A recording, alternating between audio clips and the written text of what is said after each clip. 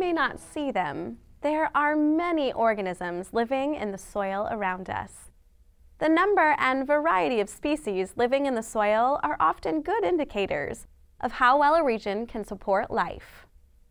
To determine a region's ability to support life, a researcher may collect soil samples and test them for biodiversity. Biodiversity is the variety of organisms living in an area and the genetic differences between those organisms. Biodiversity is part of the subject of ecology, which is the study of how organisms interact with one another and with their environment. In this lab, we will use two common methods to determine the biodiversity of various soil samples. We collected soil samples from 5 different ecosystems. An ecosystem is a system of living organisms interacting with biotic and abiotic factors in their environment. The 5 ecosystems for our soil samples are a field, a lawn, a forest with coniferous trees, a forest with deciduous trees, and a stream bank. Each ecosystem contains billions of organisms, vertebrates, invertebrates, plants, fungi, bacteria, and sometimes even humans, living together in balance. Since it would be impossible to study all the organisms in each ecosystem, we will limit our ecological survey to a small community of invertebrate organisms living within each ecosystem. The word community often refers to groups of people living in an area, but this word has a slightly different meaning to an ecologist. In ecological terms, a community is 2 or more groups of organisms occupying the same area at the same time and experiencing at least some degree of interaction. For ease of study, we group the organisms of each soil sample into 5 categories of invertebrates: insects, arachnids, segmented worms, roundworms, and myriapods. To collect the invertebrate organisms from a soil sample, we use a device known as a Berlese trap. At the top of the Berlese trap is a funnel with a mesh screen. The screen holds the soil sample in place, but it allows tiny organisms to pass through. Organisms that pass through the screen drop into a small, clear collection jar at the bottom of the trap. The collection jar contains 20 milliliters of isopropyl alcohol, which preserves the organisms so we can examine them later. We are ready to add soil from our first sample to the funnel. We must be careful not to force any soil through the screen. Next, we place the Berlese trap under a lamp. The heat of the lamp dries out the soil, which forces the invertebrates to burrow deeper into the sample. Eventually, the invertebrates fall through the screen into the collection jar. We repeat the procedure with soil from the other 4 soil samples. We allow the Berlese traps to sit under the lamp for 3 days. After 3 days, we are ready to examine the results and determine biodiversity using 2 methods. The first method produces a number called species richness. The second method produces a value called the Shannon index. We will record our observations in a table so you can compare the results. First, we will examine the organisms collected from the field ecosystem soil sample.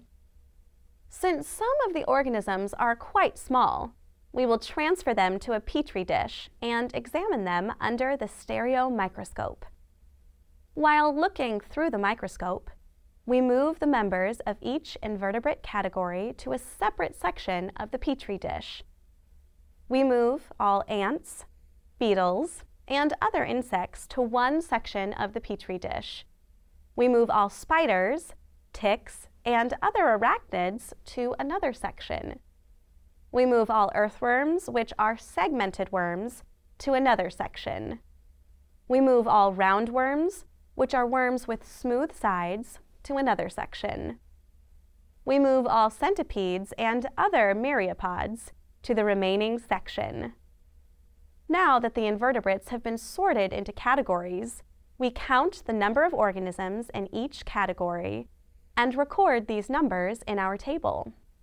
We see that the soil sample from the field ecosystem has 8 insects, 5 arachnids, 2 segmented worms, 12 roundworms, and 3 myriapods. We follow the same procedure for the organisms found in each of the other soil samples and record those numbers on our table. Species richness is a count of how many different species categories exist in a community. Since we found members of all 5 invertebrate categories in the field sample, the species richness of that soil sample is 5. Notice that this value has been recorded in the species richness column on the table for the field sample. Since the same is true for the lawn sample and each of the forest samples, each of those soil samples also has a species richness of 5. We did not find any arachnids or myriapods in the stream bank sample. We did find insects, segmented worms, and roundworms, so this soil sample has a species richness of 3. According to species richness, the field, lawn, and forest communities have the same biodiversity. The stream bank has less biodiversity. Species richness tells us how many species categories exist in a sample, but it does not tell us how widely distributed those species are. The distribution of species within a community is another indication of biodiversity. In this example, Community A has 40 ants and 40 spiders. Community A has a species richness of 2, since 2 categories of organisms exist in the community.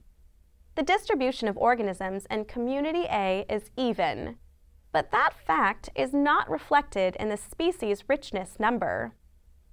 In another example, Community B has 70 ants, but only 10 spiders. Community B also has a species richness of 2, but the distribution of organisms in Community B is uneven. Both Communities A and B have the same number of species and the same species richness, but the biodiversity of each community is vastly different because of the distribution of the organisms.